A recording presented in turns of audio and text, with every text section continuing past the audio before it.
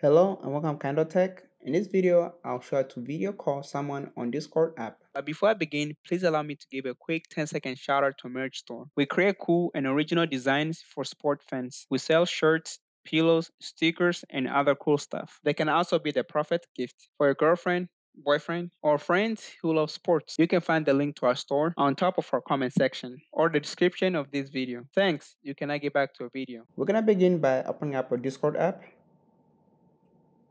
Once you open up your Discord app, you can arrive on this main screen right here.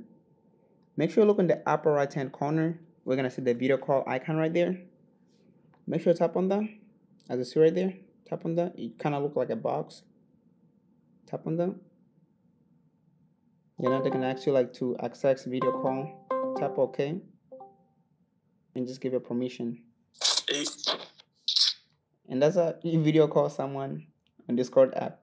If you have any other questions, leave them in the comment section below. And thank you for watching.